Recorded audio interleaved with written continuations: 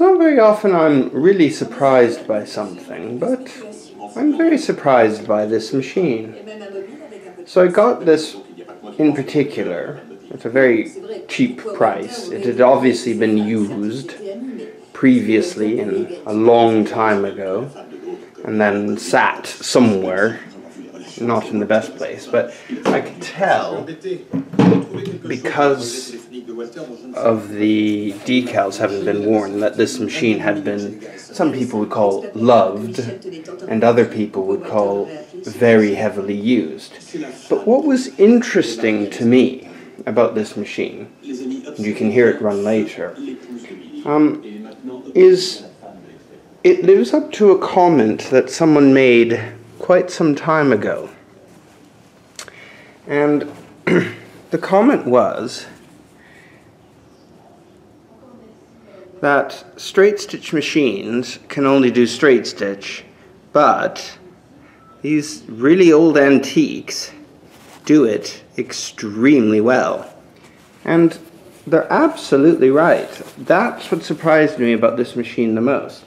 It really is perfectly balanced stitches, as good as any of my much newer machines, my featherweight, any of them. I'm really surprised about how good the quality of these stitches is. So that surprised me. It's an old beastie. I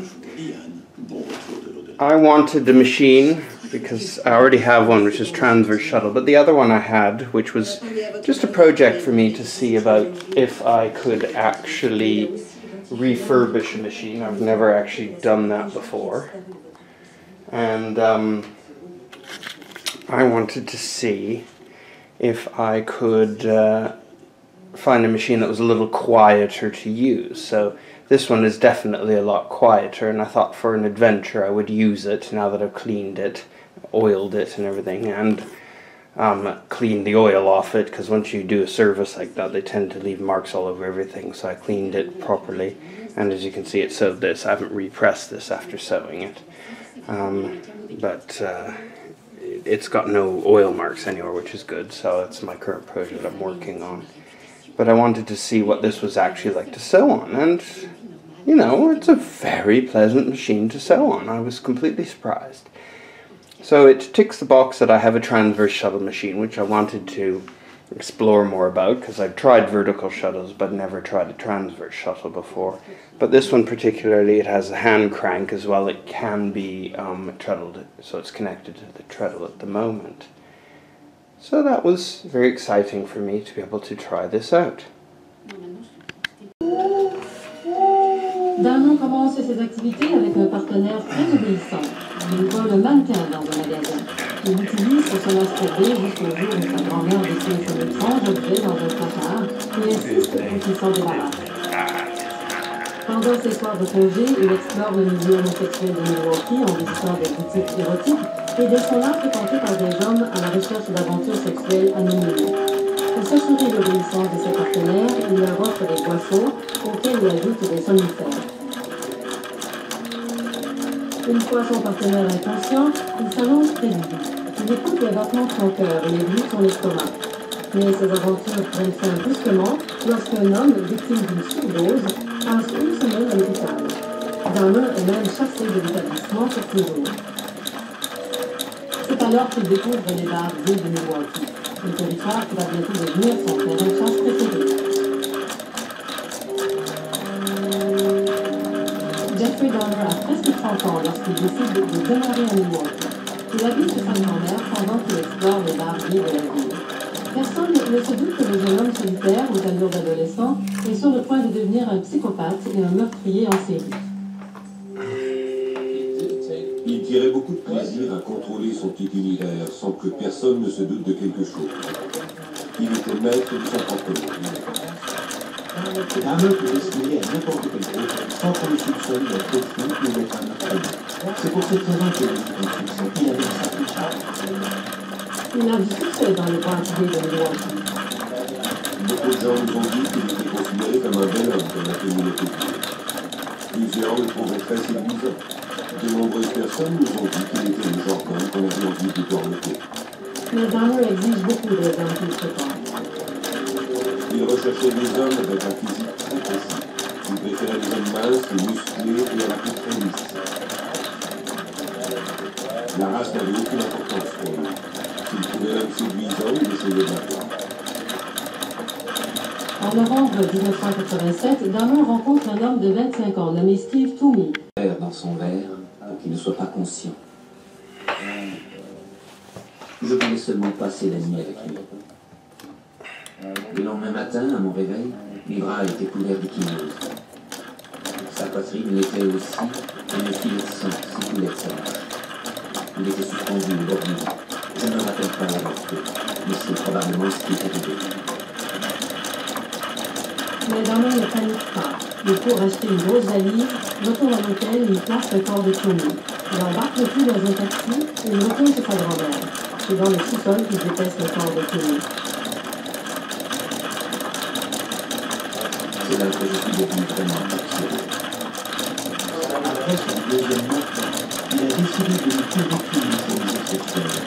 Il a déterminé à se satisfaire en faisant ses actions.